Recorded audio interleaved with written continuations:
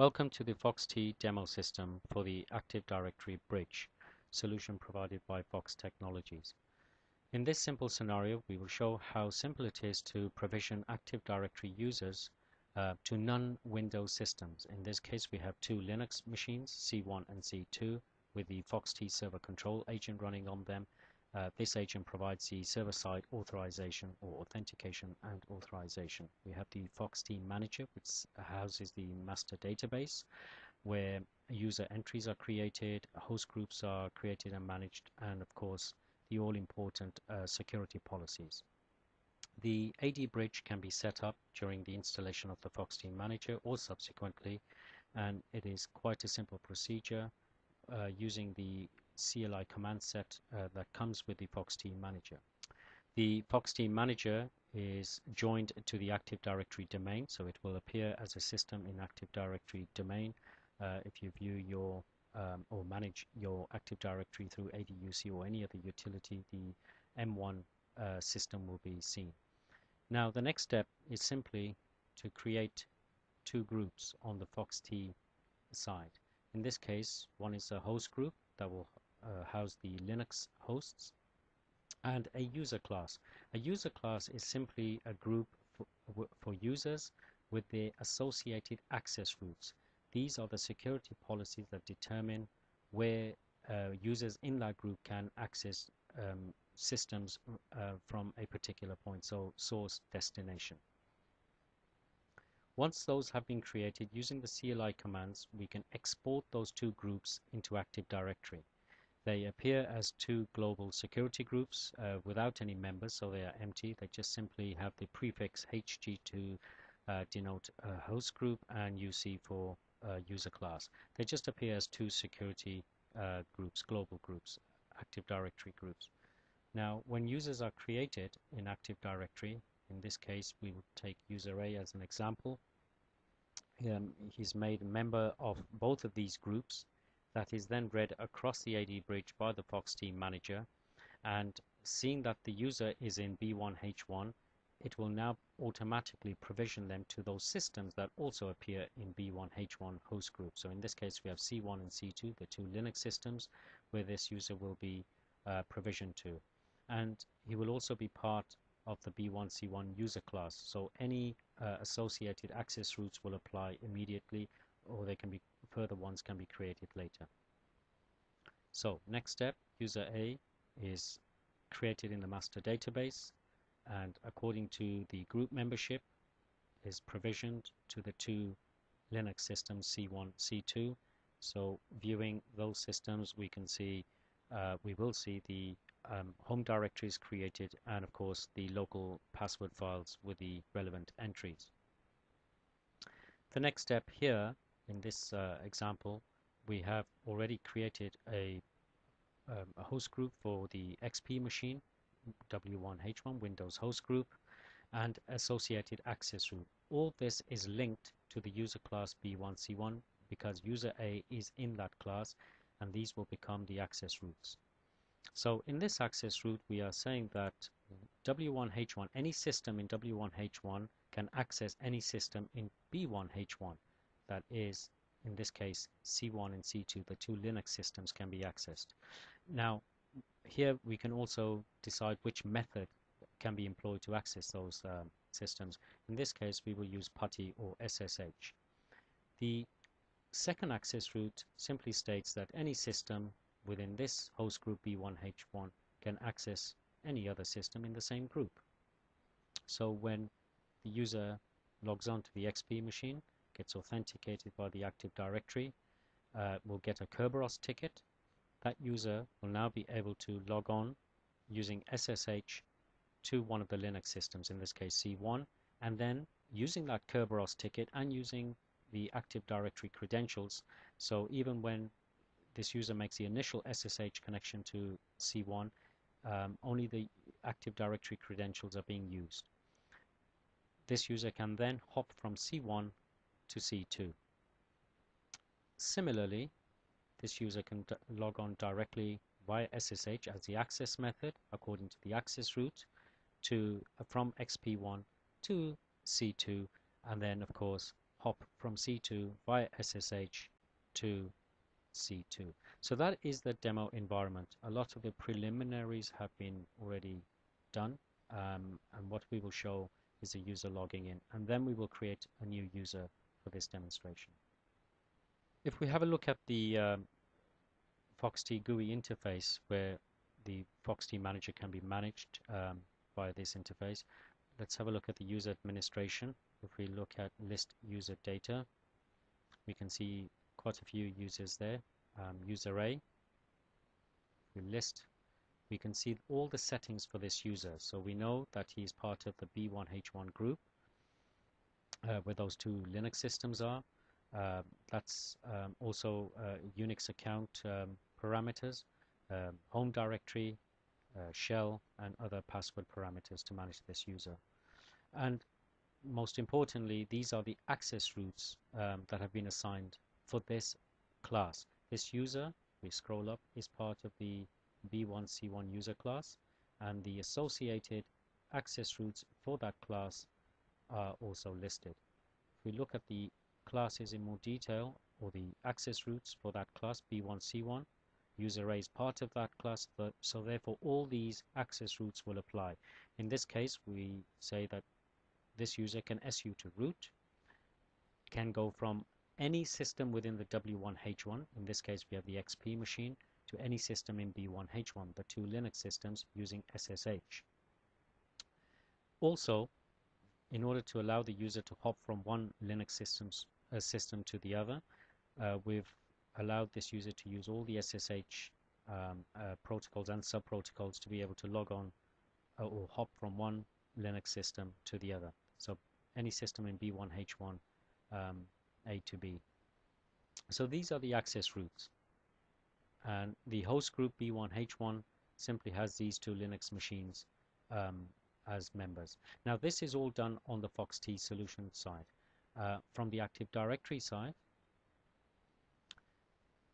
we have this organizational unit which was created here in ADUC, and then we have the two host groups which appeared via the CLI command set from the FoxT side when they were created there and exported. They simply appear as two security groups, in this case two universal security groups.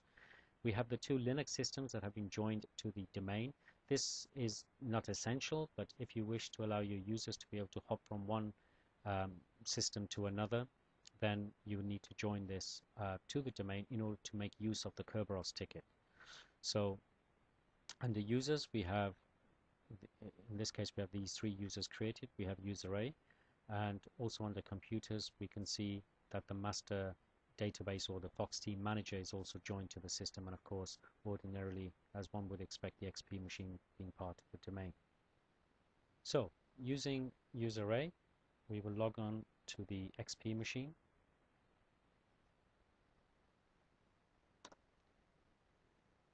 To the AD domain, and with this user logged on, we can now start PuTTY and log on to the C1 Linux system. Here, important to remember, he only needs to log on using the Active Directory username. User A, and the user is now logged on. We do a host name. You can see this user is on C1. We do a K-list. We can see the Kerberos ticket. So now the user should be able to hop on to C2.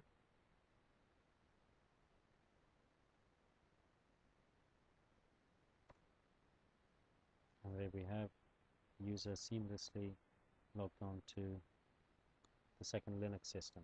So basically what we've shown, after users have been created, they have been provisioned out to the FoxT manager or created in the FoxT manager, which in turn provisions them out to the relevant systems. That user is then able to log in from their desktop by the access method that's been allowed, in this case SSH, to either one of these Linux systems and jump from one to the other.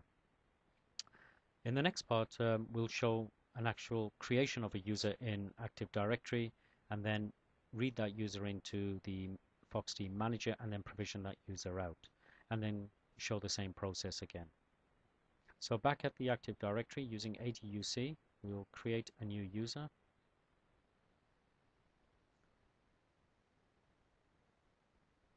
Call this user test12, test12,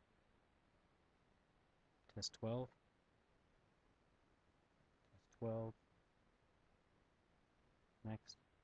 For the purposes of this demonstration, we won't bother with changing the passwords. We'll just disable that and say user cannot change password or password never expires. We'll give a password.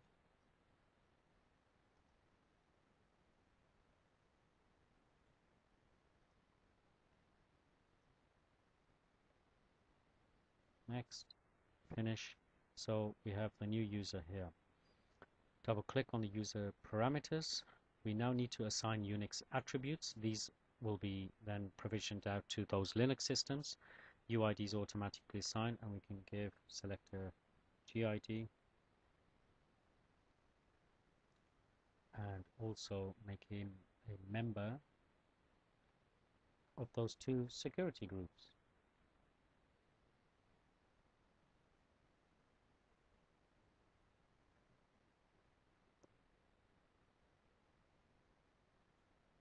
So he's now a member of those two security groups, which are twinned on the FoxT side, with the relevant information for this user now to be provisioned out. So we apply that, okay that. Let's just double check one of these groups. And we can see we have test12 as a member. That's all that is really required on the Active Directory side, whether you do it directly on the Active Directory via this tool, Active Directory Users and Computers, or any other utility. However you create and populate the Active Directory with users, but from the FoxT side, it's simply read of the Active Directory bridge, and that user or users will be provisioned out to those relevant systems. So going back to the XP machine, we have the new user now, test12, log in.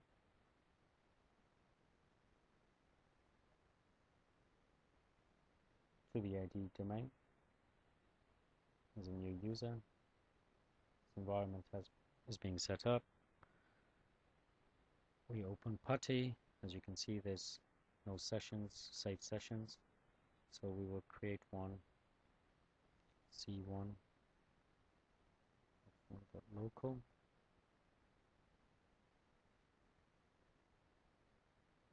And in order for Kerberos to be used from one system to the next, we need to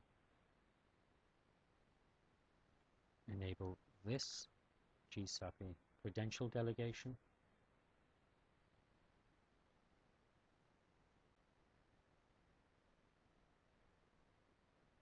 So when we open this session, you can see that the SSH host key,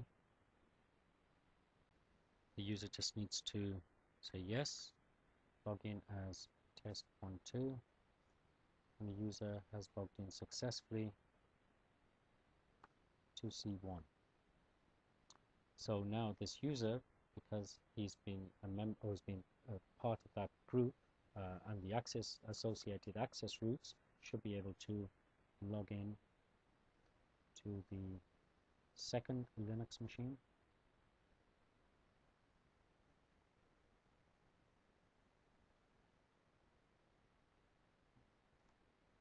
Again, the key authentication, yes, and the user simply logs in, hostname. Shown how simple it is to create a new user, place them in the relevant groups, have those groups read over the AD bridge to the master database of the FoxT manager, and then have that user provisioned out to the relevant systems according to the group membership of B1H1, in this case B1H1 with C1, C2 as members, and then that user simply logs onto their XP client desktop, authenticates via Active Directory as they would normally, and then according to the access routes and the access methods associated with that route. In this case, we gave the method SSH, or in this case PuTTY shell SSH, to be able to access or connect to one of those systems. And that's really as simple as that.